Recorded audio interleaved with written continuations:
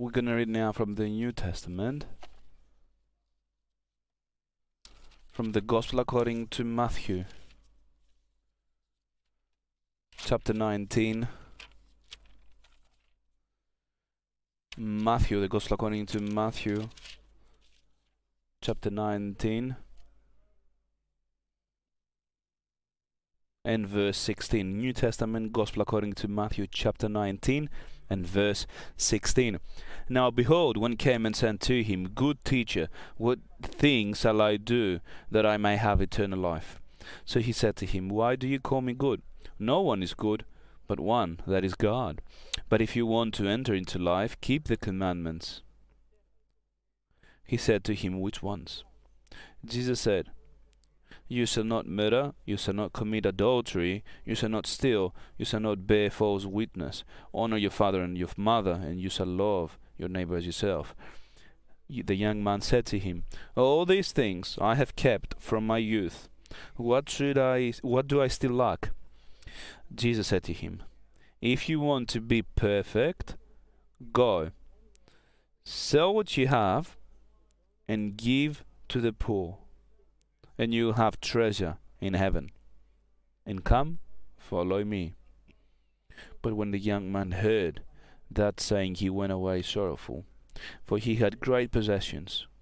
Then Jesus said to his disciples, Assuredly I say to you, that it is hard for a rich man to enter the kingdom of heaven.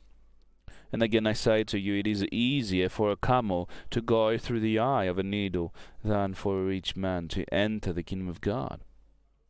When his disciples heard it, they were greatly astonished, saying, Who then can be saved? But Jesus looked at them and said to them, With men this is impossible, but with God all things are possible. Then Peter answered and said to him, See, we have left all and follow you. Therefore, what shall we have? So Jesus said to them, Assuredly I say to you, that in the generation when the Son of Man sits on the throne of his glory, you who have followed me will also sit on 12 thrones, judging the 12 tribes of Israel. And everyone who has left houses or brothers or sisters, or father, or mother, or wife, or children, or lands, for my name's sake, shall receive 100-fold and inherit eternal life. But many who are first will be last, and the last first. For the kingdom of heaven is like a landowner who went out early in the morning and hired laborers for his vineyard. Now when he had agreed with the laborers for a denarius a day, he sent them into his vineyard. And he went out about the 3rd hour, and saw others standing idle in the marketplace, and said to them, You also go into the vineyard, and whatever is right I will give you. So they went. Again he went out about the 6th and 9th hour, and did likewise. About the 11th hour he went out, and found others standing idle, and said to them, Why have you been standing here idle all day? They said to him, Because no one hired us. He said to them, You also go into the vineyard, and whatever is right you will receive. So when evening had come, the owner of the vineyard said to his steward, Call the laborers, and give them the wages, beginning with the last to the first. And when those came who were hired about the 11th hour, they received each a denarius. But when the first came, they supposed that they would receive more, and they likewise received each denarius. And when they had received it, they complained against the landowner, saying that these last men have worked only 1 hour, and you have made them equal to us, who have borne the burden and the heat of the day. But he answered one of them, and said, Friend, I'm not doing you no wrong. Did you not agree with me for a denarius? Take what is yours, and go to your way. I wish to give this last man the same as to you. Is it not lawful for me to do what I wish with my own things? Or is your eye evil because I am good? So the last will be first, and the first will be last. For many are called, but few are chosen. I mean.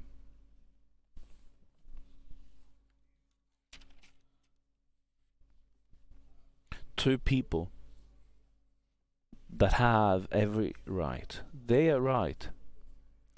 And I'm starting from the second one. Early in the morning, in his position, waiting for someone to hire him, so that he can work early in the morning, as he should.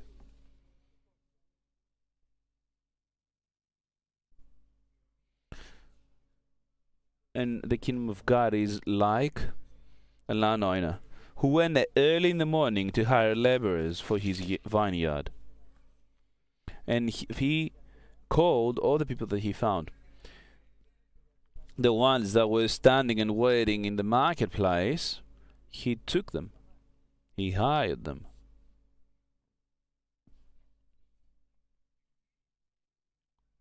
And there was no one other there. In 3 hours, he went back out, and he found other people waiting. And he said to them, "Come as well." The first ones, he offered 1 denarius. For the second ones, he said, "Come, and whatever is right, I'm going to give you." 6 o'clock in the morning, and they were late, the other ones. But now come, sure. He's taking all the people that he found. In 3 hours, he goes back out again. Even more delay the others. 12 o'clock in the afternoon, almost. Are you going for work now? I would say, because smart, foolish rather, they are lazy. But God is not saying this thing, because God is not thinking the way we are. And he says to them, "Come as well." After 3 hours, now we are reaching 3 o'clock in the afternoon, he goes out again, and he finds other people that we would think that were more lazy. 3 o'clock in the afternoon, what are you doing outside? Are you going to just work for 3 hours? But Christ says, "Come along. You as well, come to my vineyard and work."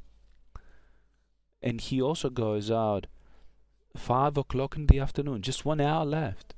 He says to the guys that he found, because he found people in the marketplace still waiting.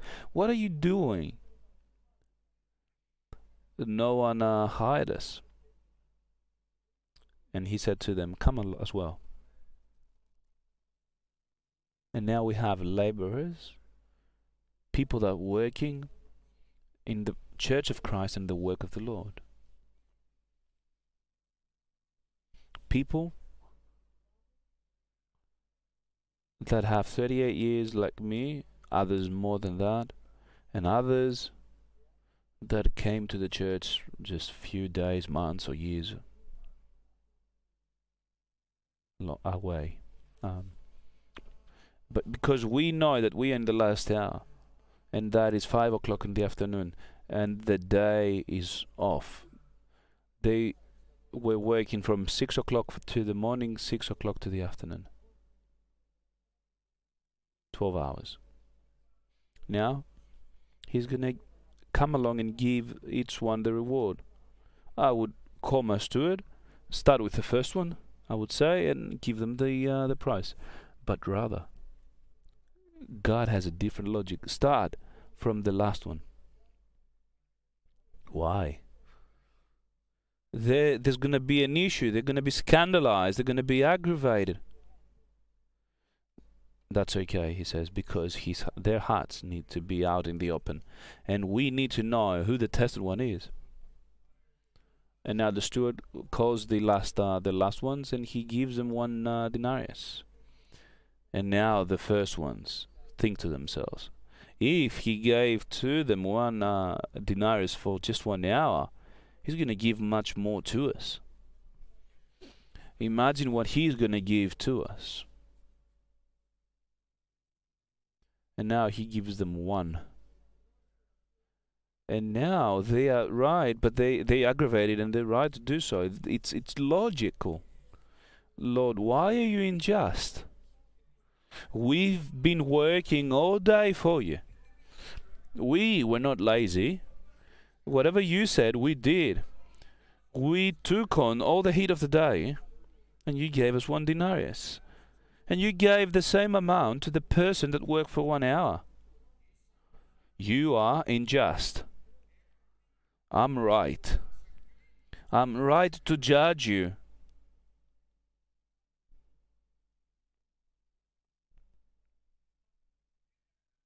You're not doing things as you ought to.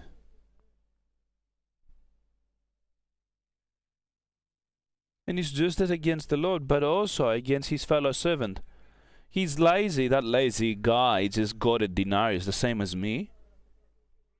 And I'm working from 6 o'clock in the morning without stopping, with all my heart. And he's blessed the same as I am.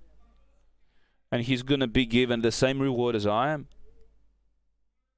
And I'm working for 12 hours, and he worked just 1. I'm right. I'm absolutely right.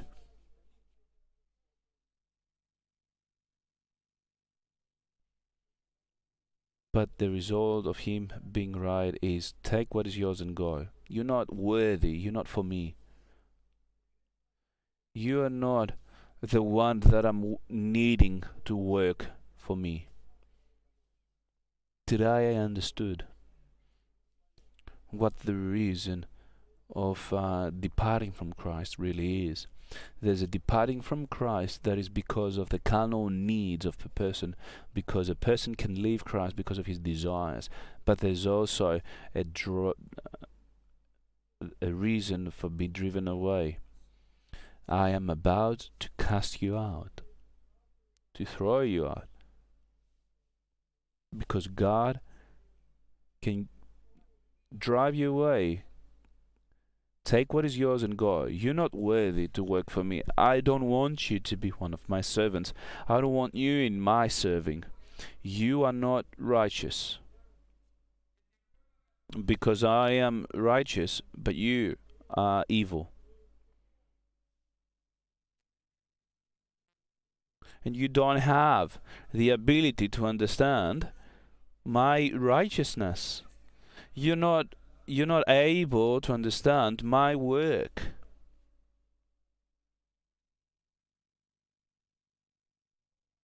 Your eye is evil, and I am good.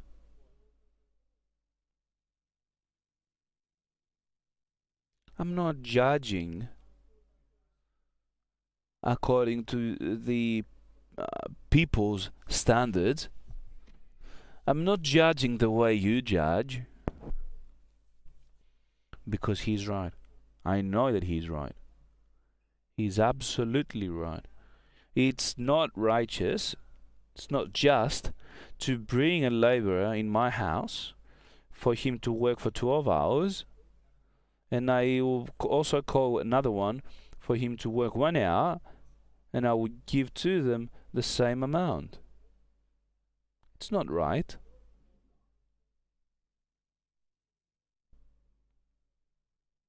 But the point now is that you should not judge, because you yourself will be judged. Do not pass judgment, because you yourselves are going to be judged. Do not see with these eyes. Do not think with your own mindset. Do not take decisions with your own hearts. But instead, say that, Lord, you're righteous. Your works are miraculous. And I am worthless, not able. I'm not able to understand. But that's not the mystery. That's not the point. And I'm going to tell you things as exactly God showed them to me. Come here, he said, Lord. Please pay attention to it. I have a son that is now 45 years of age. He is now working for God. 10 years now, 5 years now. He went to Australia. Now it's 2021. And now there is 3 o'clock in the afternoon. From the beginning, 6 o'clock in the morning, out. And now I'm seeing God giving him a reward equal to me, even though that I have more years of experience.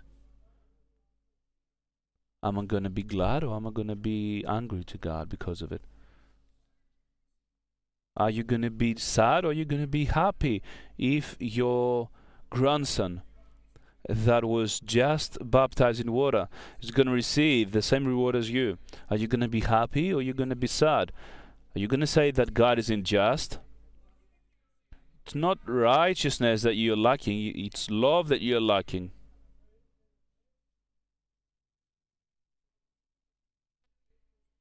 Because to your grandson, you're going to say, please God, thank you God, because you blessed it too much. You blessed it. Bless that my grandson even more than me. We've said this before, of course. Bless him more than me. But what this person has is very important. He is lacking love. But God says, and is love. We need to become imitators of God, like good sons, and follow in love. Are you not happy for your fellow, lazy even, a laborer that was taken in his work and he was blessed with the same reward as you? Can you just say, please Lord, give him even more than that if possible? And I'm asking you now, if you're a mother, you have a daughter, who would you like to be blessed more, you or your daughter? Don't say to me that there's a mother that would say that I want to be blessed more than my daughter. Of course, my daughter more than me, please Lord. Why? Because I love my daughter. Useless. Where's useless servant? Where's your hope? Where's your love? Where's the faith that is activated through love? Do you know how that is called? Apart from the fact that it's sin, it's also partaking. I'm loving this person, but not the other one. Why? Because what? Because he's doing what you're asking for? Why? Who are you going to love more? Have the same love to all peoples. And I accept everyone as Christ accepts you. And I repeat, the same love have to all peoples. And especially. And that's a tremendous message. He who judges upon someone else according to his own self, he is foolish. Do you see how good I am? I'm here from 6 o'clock in the morning. You're foolish. I'm not like that one person that came for just 1 hour, that lazy laborer. You are a foolish person if you think like that. And what does it mean for you to be foolish? You are a foolish virgin from the 10 ones.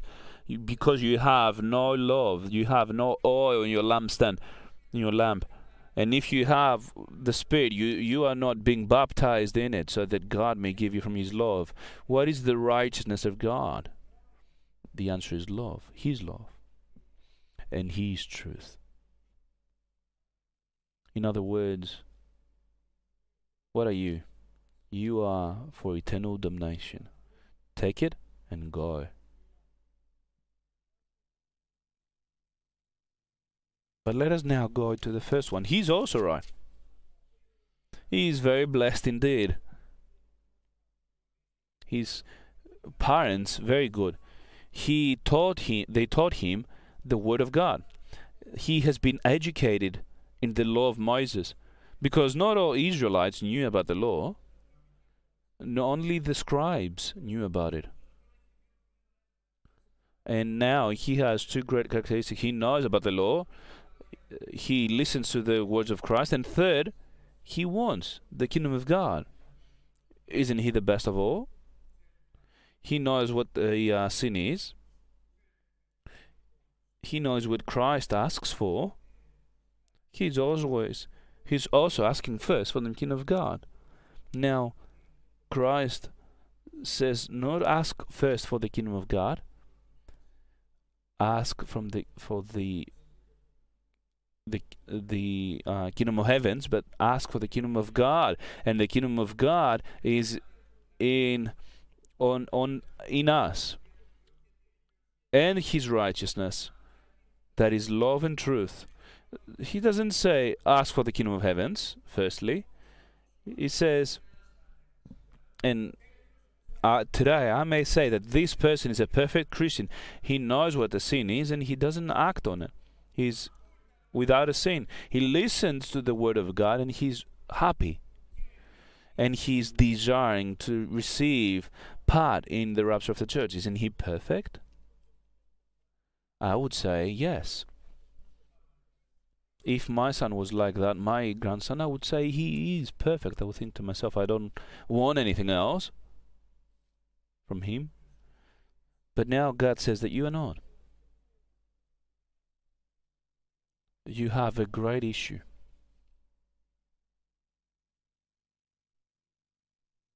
You are judging according to the flesh. You are not eager to follow me under the circumstances that I'm telling you about, to deny yourself, to take up your cross, and then follow me. And to Peter he said, Simon, son of Jonah, do you love me more than all these things and all these people? Therefore, what the great secret is, for the person that is perfect, the answer is the person that loves. The person that loves Christ. The person that loves Christ's word. The person that loves his brothers. He loves God with all his power, might, and spirit. But the rich person has nothing to do with these things. He knows what sin is. I know what sin is. I lied. God, please help me. Save me. And my sin is forgiven. I'm listening to the word of God. I'm always here. I'm standing, listening to the word of God. I'm being baptized in the Spirit. I'm exalting God. That's good. And my desire is one, to take part in the rapture of the church.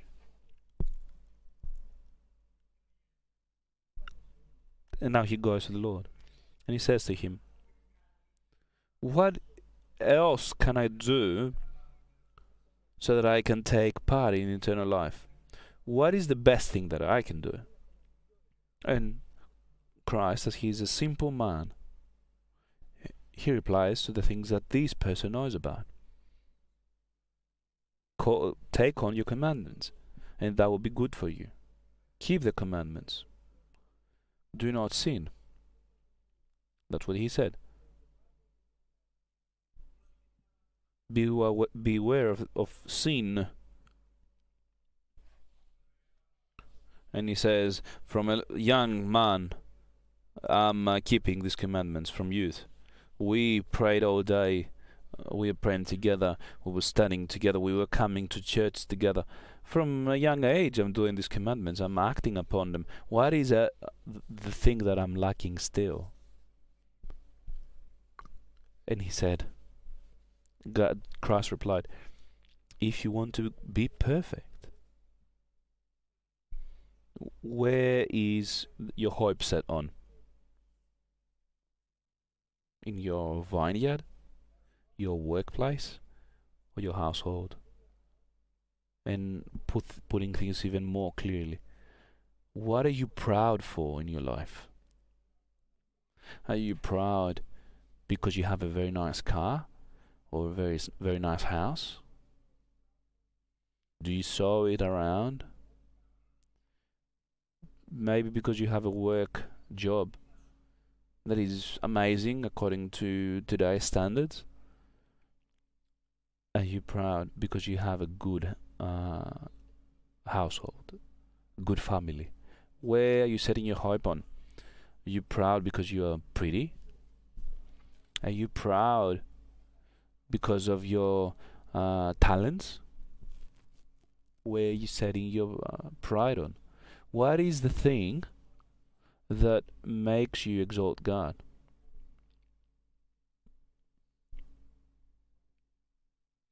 The thing that you are proud for, and the thing that you have set your hope on, go and sell it quick, because it's going to get you down to eternal damnation. Quickly go and sell it.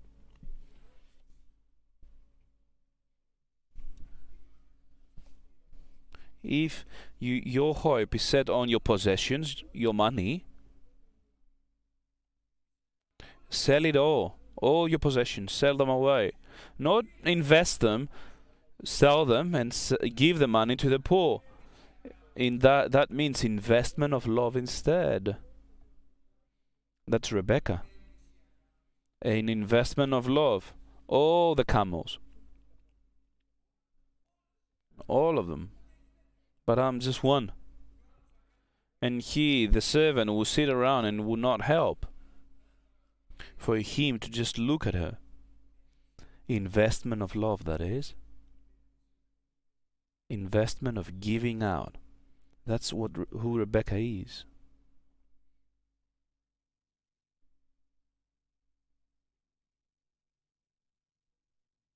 And when he listens to it, he is shocked. What do you say now? My possessions? Selling my own possessions and then give the money to the poor and have nothing for me? The answer is no. You're going to have eternal life because you're going to follow me. But now there's faith, an investment of love. But he also needs to have faith as well. And that faith and hope, of course. I believe in the words of God. And God says to me that you need to sell everything. Follow me. And you're going to have riches in heavens. Now he is sitting around and is considering. And he takes on the decision. A shame I wasn't able to find what I was looking for with Christ. A shame I wasn't able to find peace with my brother. I may say today, I'm gonna go. Not able to do anything else. But you are able to. You can sell all your possessions. As he was cursed on, he didn't curse back. As he was afflicted, he didn't threaten back. He gave himself, and you need to give yourself to the one who is righteous to judge. With faith and understanding that God is watching you. With hope that God is going to bless you. With certainty that God loves you dearly. Blessed be the name of the Lord. But he departed. And today, I'm telling you again, I understood about being driven away from the church. Not all of them, but a part of it. Take what is yours and go. He was thrown away. He goes away by himself. He is not able to withstand. Sell my own possessions, my power,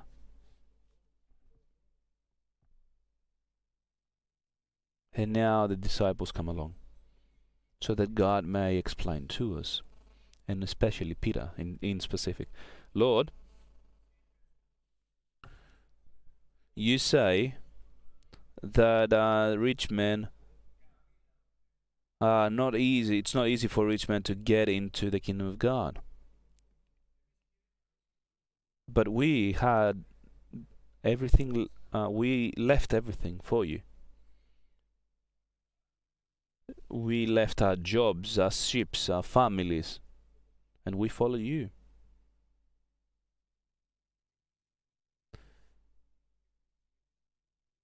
Get away from the house of your father. Get away from your land. And God says to Abraham, depart from your land, from your relatives and the father of your house, the house of your fathers. And I'm gonna tell you where you need to go. And there I'm gonna make you a great nation. There I'm gonna bless you. Not in your father's house. I'm gonna bless you away. I'm gonna exalt your name. And you're always gonna be blessed there. And there I'm gonna bless the ones that bless you, and I'm gonna curse the one that are cursing you. Do you believe in that? Do you believe that if you manage to depart, to leave everything behind? And Peter says that we left everything behind and we follow you. Then Jesus replies in verse 28, assuredly I say to you that in the regeneration, the ones that left everything behind. And the question is, who are you following now, brother and sister? Maybe you follow your husband. Do you follow your father or your mother? Do you follow your wife? Who are you following? Your mind?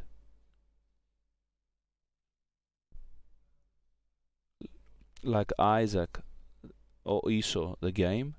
Who are you following? A tough question that we need to answer though. And it's in every one of us. Let us reply to the Lord individually. It's like God saying to us, brother, who are you following? A very important question indeed. And a person that I know from a young age, and I know his faith, and I know his holiness, but I'm not sure who he follows, that little child, let's say. Who are you following? And I'm making this even more specific. George, who are you following? And I'm talking about myself, of course. You who follow me, says Christ, learn that in the regeneration, when the Son of Man sits on the throne of his glory, you who have followed me will also sit on 12 thrones. And everyone who has left houses, or brothers, or sisters, or father, or mother, or wife, or children, or lands. Why? For my name's sake. That's the secret. I'm following the name of Christ. Whatever I do it for the name of Christ. May God help us. Whatever I do, I'm doing it for your name's sake. Not because I love my wife, or because the wife loves the husband, or because I love my children, or my grandsons, or because I love the church, or because I love the pulpit, the stand. I'm doing whatever I'm doing for the name of Christ. Please, Lord, help me so that my heart may be full from the love of God. But you that followed me and left everything behind, houses, brothers, sisters, father, or mother, or wife, or children, or lands, for my name's sake, shall receive 100-fold and inherit eternal life. But a great issue here. Be aware of that. Many who are first, that is in verse 30, will be last. And the last first. Esau was the first one, but he became last. Jacob was second, but he became first.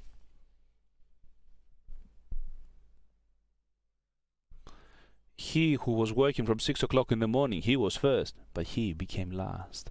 He who went 5 o'clock in the afternoon, but he went. And he hoped, he worked for an hour. And he hoped that the Lord, the master of the field, is going to give him something, the landowner, and he's going to receive something. I'm going to be blessed as well. I may not be like this brother or that brother, but God is going to bless me too. I hope on that. Christ says that you are going to bless you as well, as much as the first person that remained faithful up until now, with the same reward, the same time, with the rapture of the church. My dear brethren, nothing is impossible to God, but there's nothing also impossible to the believer. The issue though is, who are you following? Why are you following the person or the thing that you're following? Who is managing you? Is your wife managing you? Maybe the past as well. Maybe my father is guiding me. Be aware, you are in danger. Who are you following? Who is taking and managing your life? I want Jesus Christ to manage my life and follow Jesus Christ always. Can you? Nothing is impossible to God. Nothing. God is able to make me as well able to walk and follow Christ alone, because I love Christ. Amen. Amen.